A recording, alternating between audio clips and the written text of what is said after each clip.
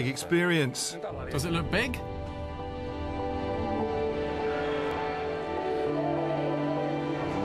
It's very emotional.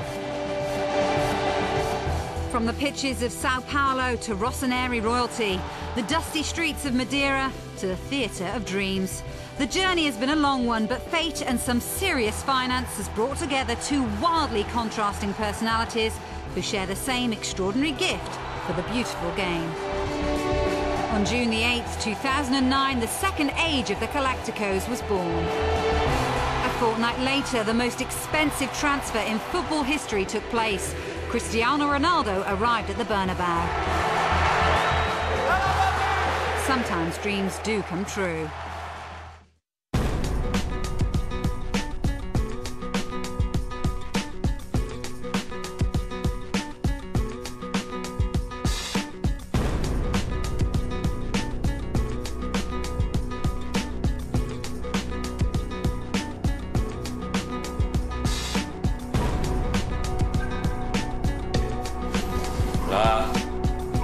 It's a coming together that has captured the imagination of the world of football.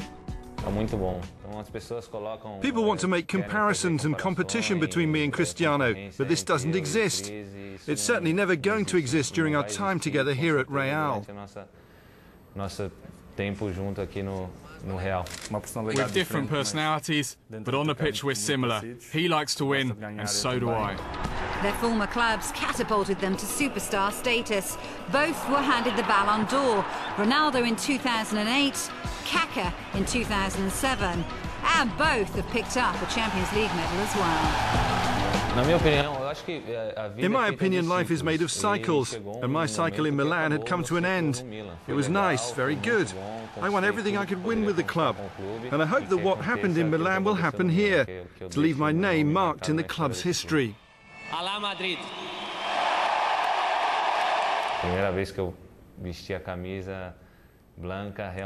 The first time I wore the white shirt was very emotional. I felt honoured to be here today in a club that's recognised worldwide for all its history, conquests, and the players that left their mark on this club. So it's a great honour.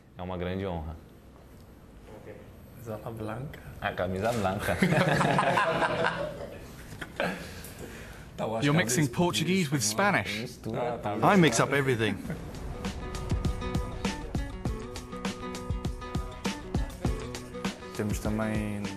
We want new experiences and challenges, and I'm ready for that.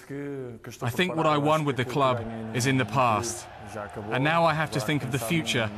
My future is here now, at Real, but I'm very happy with what I left behind at Manchester United, and my relationship with them is still very good. It was very good there.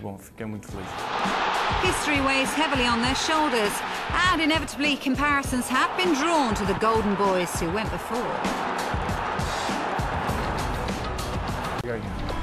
Those players include Karim Benzema, a €35 million purchase from Lyon, alongside new additions Alvaro Arbeloa, Raul Albiol and Xabi Alonso.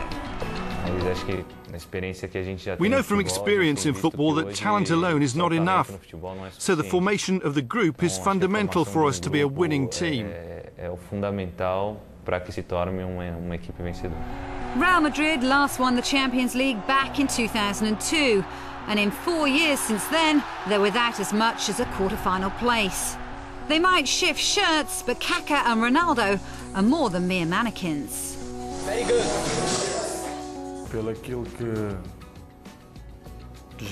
Because of what I won at my club, I want to win the same here, or as much as possible. That's the way I think, and I'm very positive in this aspect. And if reversing Real Madrid's recent failings isn't enough, there's the added motivation of snatching the trophy out of rivals Barcelona's hands. Added to the fact that this year's final will take place at the Bernabeu. I think the motivation is to win the Champions League. Of course, there is this factor of playing at home. I think it would be fantastic to play the final at the Bernabeu. There are things that are beyond our control.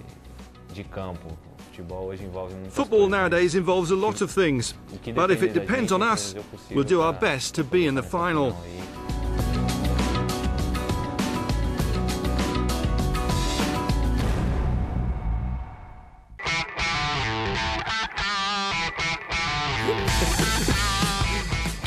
What's your favourite music?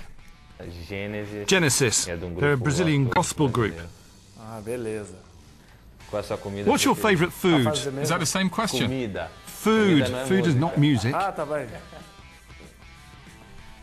A little bit of picana. It's good, isn't it? Or bacalhau. I'm not fussy. What's your best memory in football? My achievements, I think the Champions League of 2007 and the 2002 World Cup. What are your main abilities? Dribbling, maybe? What's your favourite sport apart from football? Tennis. Who's the biggest influence in your life?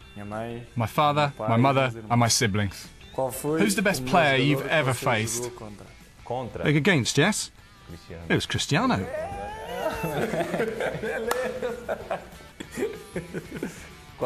Who's the best player you played with? Kaka.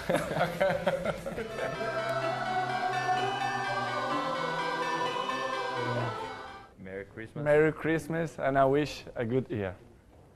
For everybody. For